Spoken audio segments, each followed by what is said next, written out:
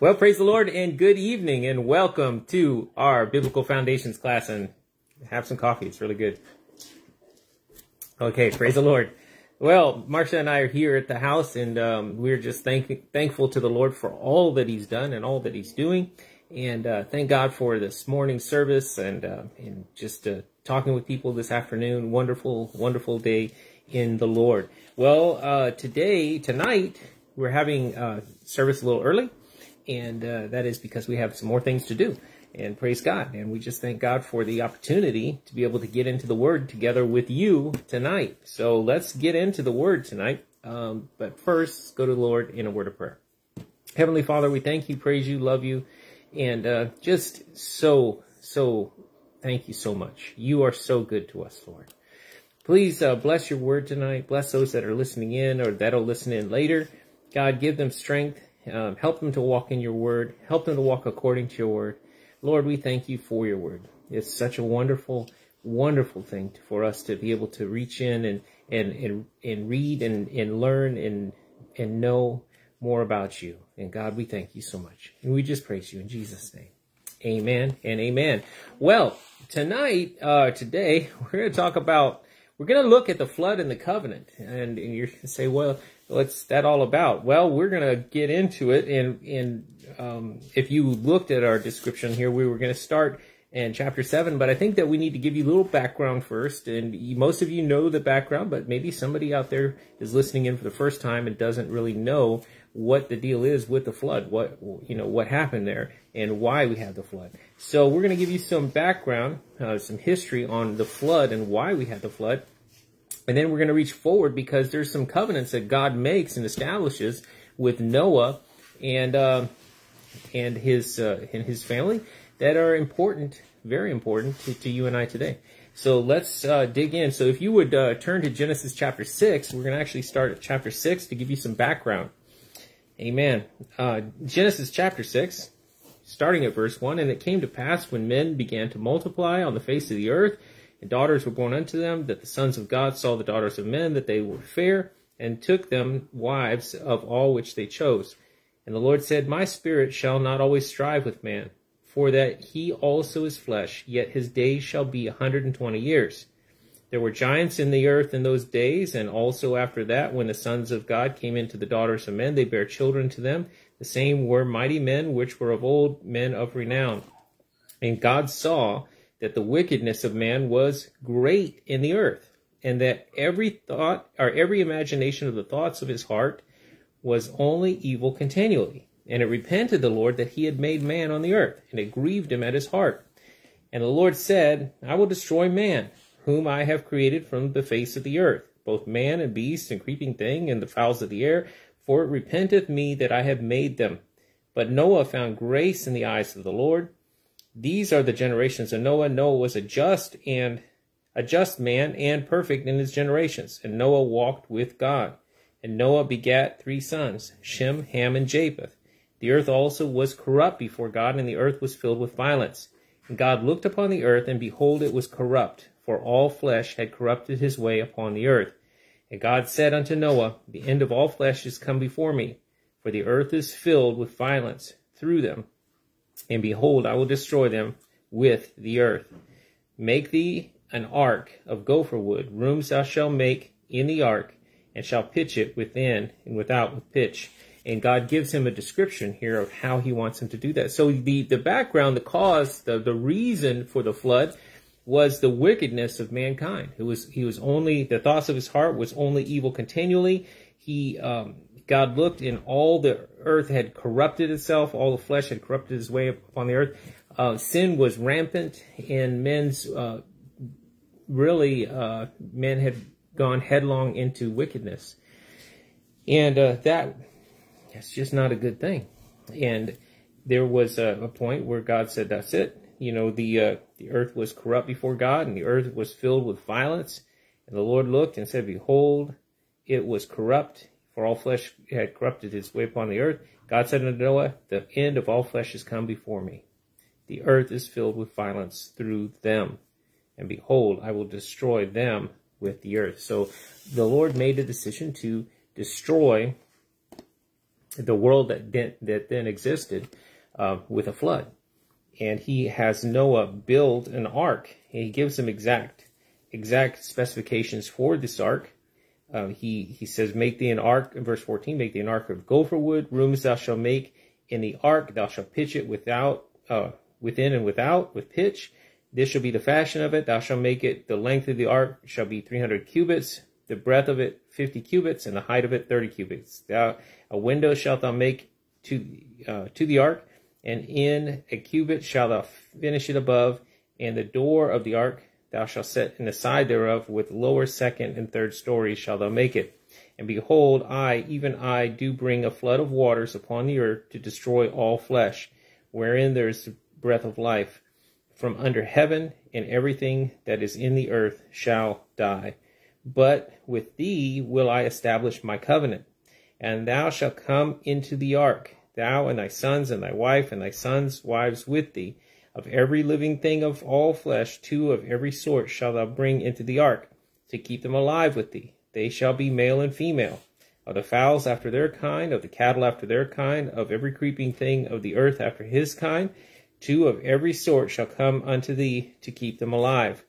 And take thou unto thee of all food that is eaten, and thou shalt gather it to thee, and it shall be for food for thee and for them. Thus did Noah, according to all that God commanded him, so did he. So God had made a covenant to keep alive Noah and his family, and of every living thing, 2 of every sort. Now we'll find out more details here in a minute on the animals, but we see that God had made a covenant to keep them alive, because Noah had found grace in the sight of the Lord.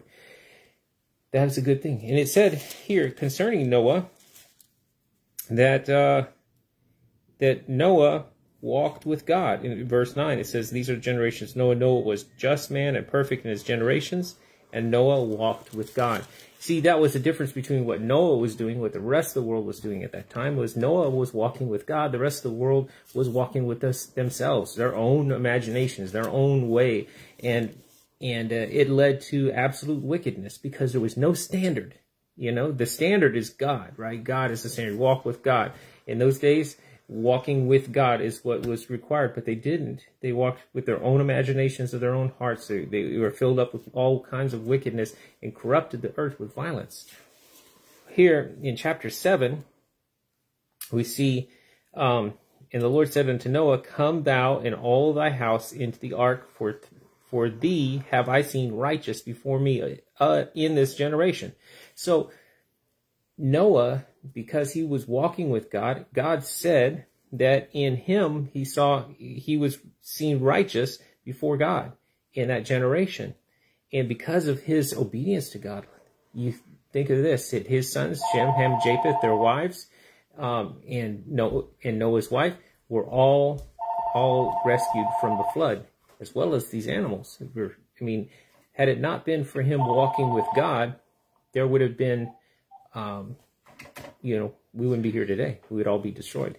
The world would have been destroyed, and that would have been it. But Noah was walking with God. And that's good news for you and I too, is that, in looking at that example, because all things that happened before were given to us as an example, looking at that, look how the Lord Jesus rescued all of us from our sins. He rescued us. He saved us because he was righteous, in this world. He alone was righteous, and we were all wicked. All of us lost. All of us following our own imaginations of our own hearts, thinking that we were doing good and when we were not doing good. But then the Lord Jesus Christ gives his life on the cross for our sins. He dies in our place. He pays the price. He becomes that ark of salvation for us. And it is amazing to see that because of his obedience, because of the Lord's obedience, he brings to us life. He brings to us hope. He brings to us joy, which we wouldn't have had. We would have been lost eternally without Jesus Christ. And truthfully today, if you don't have Jesus as your Savior, if you haven't repented of your sins and trusted Christ, you're still in your sin. And you need to repent. You need to turn from that, because if you don't, the end is still destruction for you, just as it was for the first world. Let's go on. Of every clean beast thou shalt take to thee by sevens, the male and his female, and of beasts that are not clean by two, the male and his female. Of fowls also of the air by sevens, male and the female, to keep seed alive upon the face of all the earth. Yet 7 days, and I will cause it to rain upon the earth 40 days and 40 nights. And every living substance that I have made will I destroy from off the face of the earth. And Noah did according unto all that the Lord commanded him. And Noah was 600 years old when the flood of waters came upon the earth. So God gives a warning, and he says, he tells Noah in 7 days' time that he's going to bring the water, he's going to bring the rain, and it's going to rain 40 days and 40 nights. Now, this is not just a little bit of rain we're talking about, and there's more that the Lord does here, and we'll see that here in a minute. Let's keep going. And Noah was 600 years old when the flood was on the earth. And Noah went in, and his sons and his wife and his sons' wives with him into the ark because of the waters of the flood. Of the clean beasts and of the beasts that are not clean, of the fowls and everything that creepeth upon the earth, there went in 2 and 2 unto Noah into the ark, and the male and the female, as God had commanded Noah. And it came to pass after 7 days that the waters of the flood were upon the earth. In the 600th year of Noah's life, in the 2nd month, in the 17th day of the month, the same day were the fountains of the great deep broken up, and the windows of heaven were opened, and the rain was upon the earth 40 days and 40 nights. So, give you an understanding, God's pretty specific in details. 600th year of Noah's life, in the 2nd month, in the 17th day of the month. That's when all the fountains were broken up. That's when the rain came down. That's when, the Lord broke up the fountains of the deep. And I think about that, fountains of the deep, and we talk about things like that. If you can, even now today, many of you live in places where there's giant underground aquifers. There's massive underground aquifer in down where I used to live at in Texas, massive one. And you imagine all of these fountains of the deep broken up, and rain coming down, and the flood was massive. I mean, it was massive. It was worldwide. It wasn't just a local flood, and it wasn't 2 inches deep. It was a massive flood that if you look at the evidence today, you can still see evidence of the flood all around the world, all around. That's the interesting thing, is driving in Pacific Northwest and going down to the west. If you drive through those regions, absolutely tons of evidence of a massive flood. To check out the Grand Canyon, you can see that. It's just incredible evidence of a massive flood, and just the way that the animals were pulled in, just like when you have currents in the water, how water currents flow and capture items and debris and deposit them in one area. We have evidence of that too, even with the fossil record. Like Montana, there's huge fossil beds that the animals are on top of one another. It just again shows the cataclysmic nature of this. The flood was huge. And it says that in the selfsame day entered Noah, Shem, Ham, and Japheth, the sons of Noah, and Noah's wife, and their 3 wives of his sons was with them into the ark. They and every beast after his kind, and all the cattle after their kind, and every creeping thing that creepeth upon the earth after his kind, and every fowl after his kind, every bird of every sort. And they went in unto Noah into the ark, 2 and 2 of all flesh, wherein is the breath of life. And they that went in male and female of all flesh. They get that right every time. It takes male and female to propagate the species, and they produce after their kind. So, a male and a female human being produce a baby human. That's what they do. A male and a female human being don't produce a cat. It doesn't ever happen like that, nor can, a cat give birth to, a male and a A male and a male cat won't produce. A female and a female cat won't produce. A male and a female cat will produce a kitten, right? That's what they produce. They don't produce a dog, an aardvark, or anything else. So it's very specific how the order is that God has here, and he shows us how this works, and he walks us through it, because there's some folks that need to be walked through that these days. You know, they're kind of confused as to how these things happen, but that's how it happens. If you just read it, you can find out all about that. And, you know, and it says, and the flood was 40 days upon the earth, and the waters increased and bare up the ark, and it was lifted up above the earth.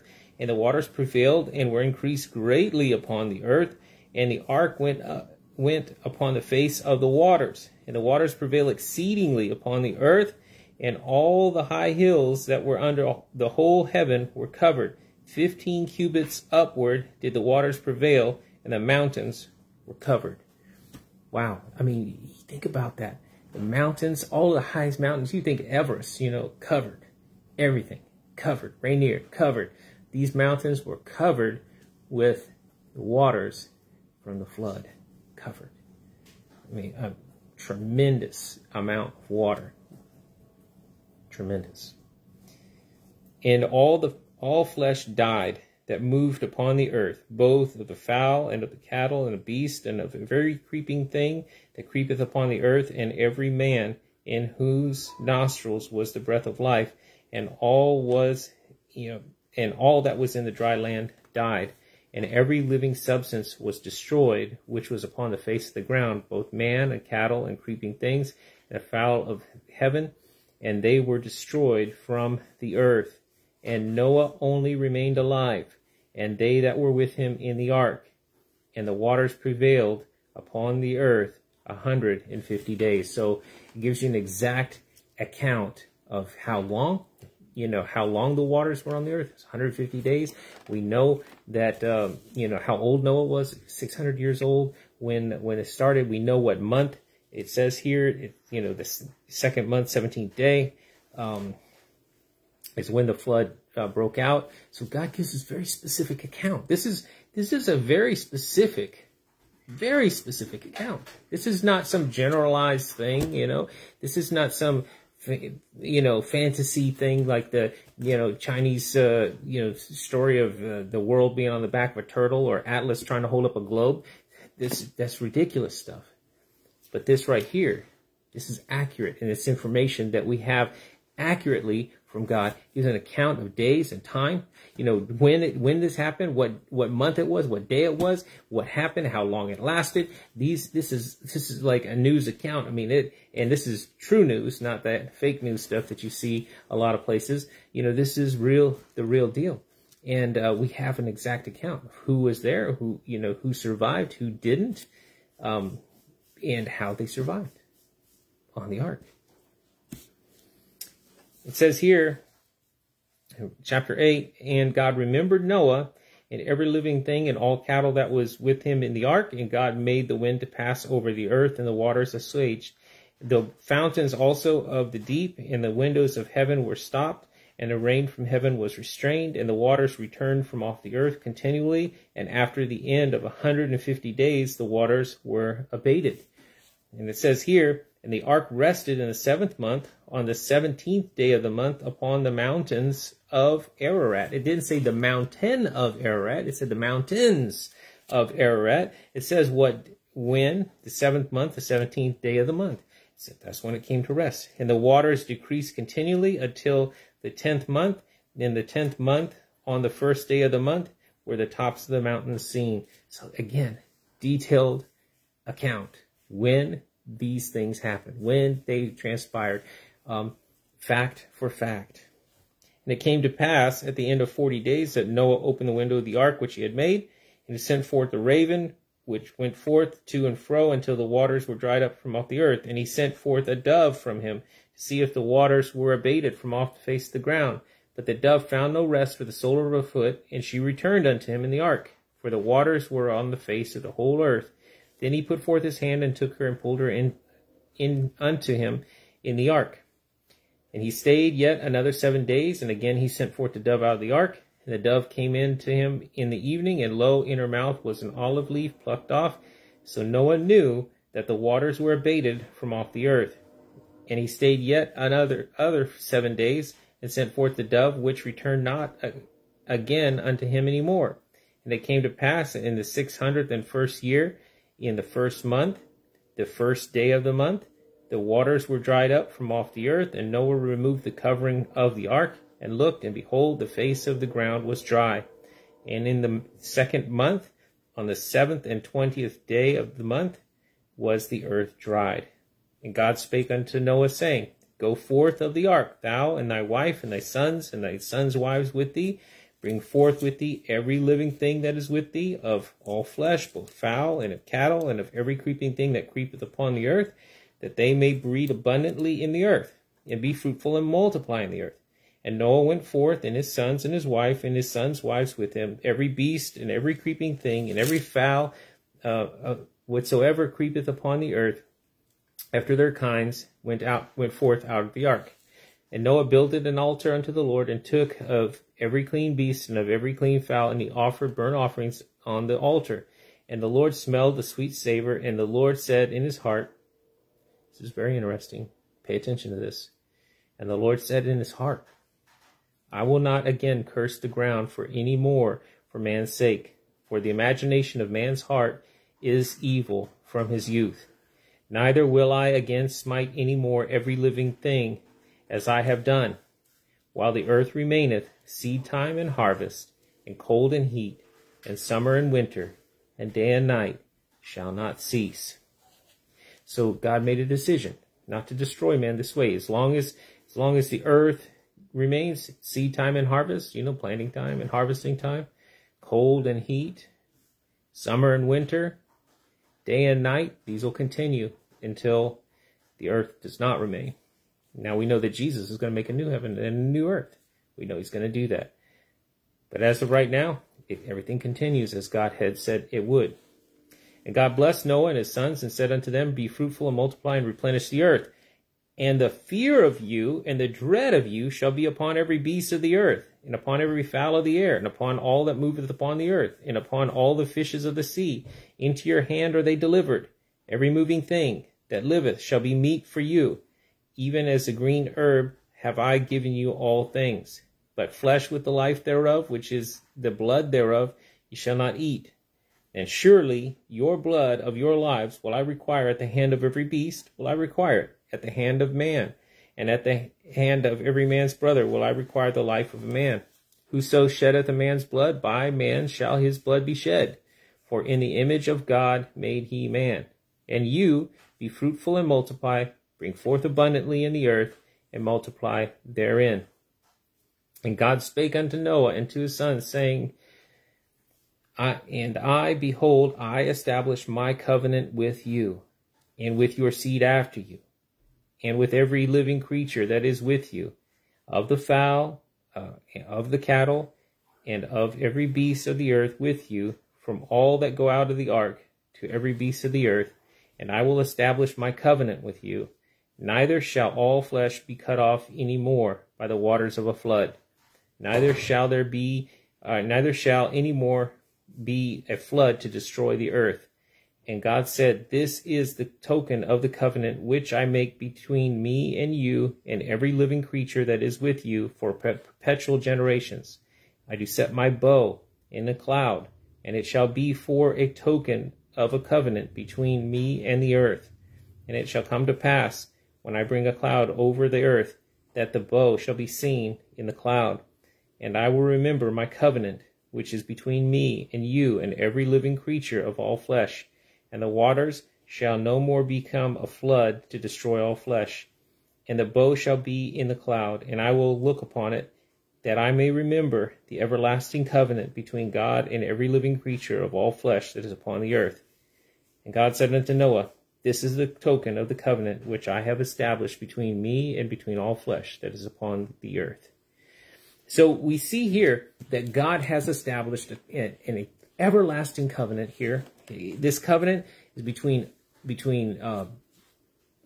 man and all the living creatures that lived after survived in the ark and were brought out. This covenant is between the Lord and us and every living creature, that he would no more destroy the world by a flood. So he's not going to destroy the world by a flood. And we know that in the end, when it is not destroyed by a flood, it's destroyed by fire. And we have this covenant from God that he would not do this, because what does he say?